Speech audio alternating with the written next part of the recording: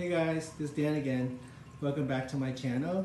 Right now is Sunday evening, the night before Marathon Monday in Boston here on Patriots Day, and I'm giving you a quick update on my tank. So the only thing that is different in the tank so far since my last post is this live coral rock. So a couple of days ago, I went to my FS and he showed me this coral that he just got. And at the time when I saw it, it was really covered with this purple polyps all over the coral, and it looked really nice. And I didn't pick it up at that time when I saw it because I was at work. And 2 days later, when I came back, which is on Saturday, yesterday, I went back to try to get it from him because he said it was like $75, and I thought it'd be a nice addition to my tank in the back there. But when I got there, the purple polyps, most of them were gone. And he explained to me that he had a tank crash like a night before, where his filter didn't work and his lighting system went out. And when he came in to work, this thing fell apart and most of the purple polyps like disintegrated. And he said he would give me that rock for free, and that most likely in a couple of weeks it will stabilize and hopefully the purple polyps will come back. So he assured me that it won't damage my tank in any way. So I'm taking a chance as well. Hopefully it will come back to life with the purple polyps, growing back to a normal or slowly growing back. I don't mind taking the time for it to grow back, but hopefully it'll grow back, because from what I saw when he had it, it was really beautiful. And so the update my tank is that my clownfish, I had 5 originally, and I didn't tell you guys this before, but one of them, I guess it got startled by too many fish in there, and it jumped out of the tank like about over a month ago, and it got dried up in the back of the tank. And so I was left with 4 clownfish. And then about 3 weeks ago, this little clownfish here got picked on by the biggest clownfish. So they were all pretty much the same size when I got it, but one of them became very large. Let me see where he is. Like, he's at the center there. He was pretty big, and he kept, no, I'm sorry, this one here, not that center. This one here, the darker one. This one became larger than the other 3, and he just started picking on this little guy. He started bullying on this little guy. And about 3 weeks ago, he picked on him so much that you see the fin, the dorsal fin, and the bottom, the tail, the black lining was disappeared. Like, he bit on him so much that he was laying on his side. And I got worried, thinking that it may die eventually. So I put it into this wonton soup container, the one with the hose, the inside one. And it healed, and then like a week later it healed, so I decided to put it back in the tank. But as soon as I released it, this big bully, this guy here, the big bully, came back and started biting him again. So I decided to reverse the lockup. So I locked this guy up in the soup container for like 3 days, and I finally released it today, and he seemed to leave that little guy alone, but he's still kind of frazzled and like keep hiding up there.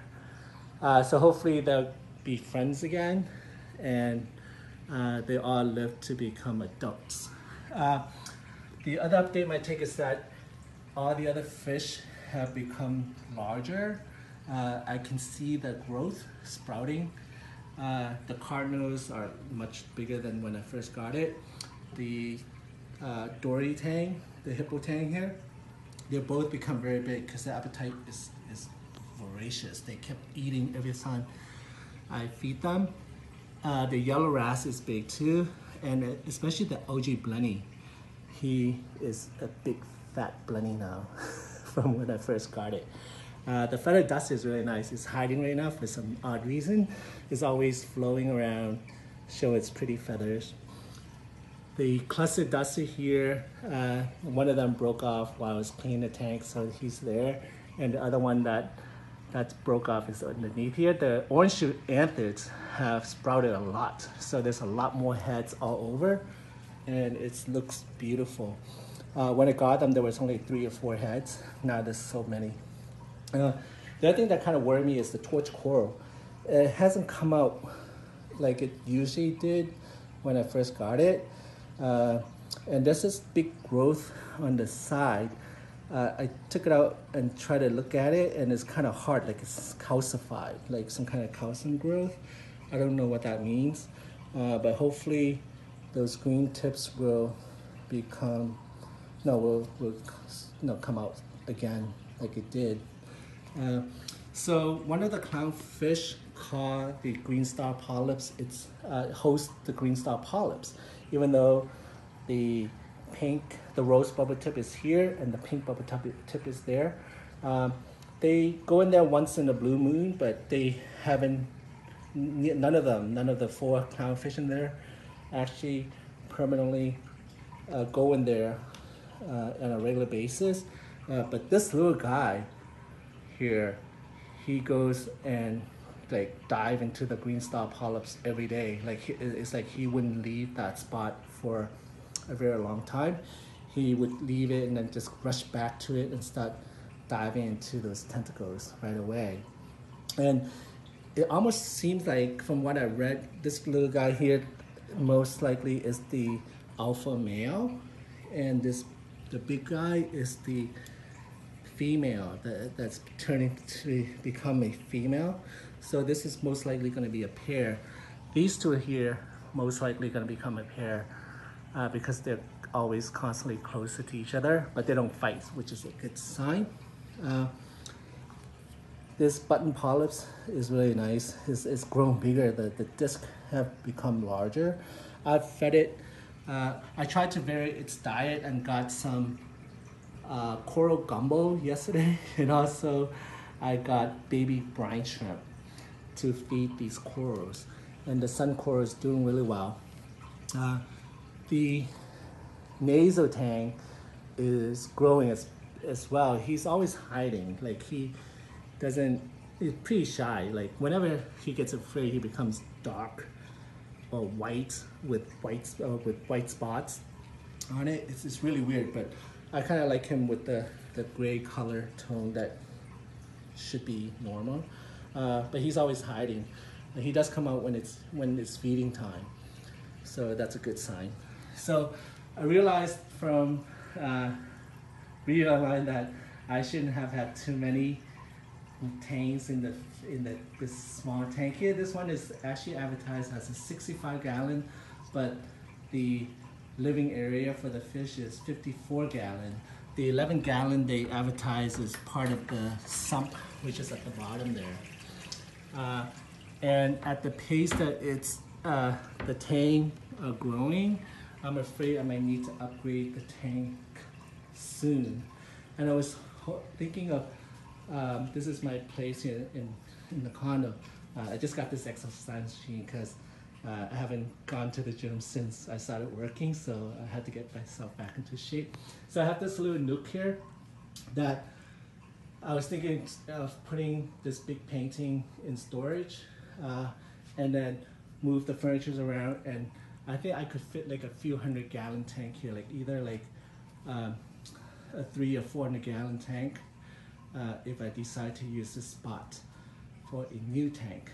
And also, I was gonna show you guys, like I live in the city here in Boston, and I have a private roof deck here. It's kind of nasty weather out there, but I'm gonna go out there anyway to show you the view of Boston. Let me see the door. It's raining a bit, but tomorrow's gonna be the marathon, which is gonna be bad for the runners because the weather will be the same tomorrow when it's raining and wet. So right now, this is Boston. view is not that great because of the rain, but I'll show you guys once the weather gets better. Again, that one is the Boston Prudential building. Right there, there's a new building coming up. It's the Four Seasons Residences, and that's going to come up soon. And that's the John Hancock Tower. So this is a little view of Boston for you guys.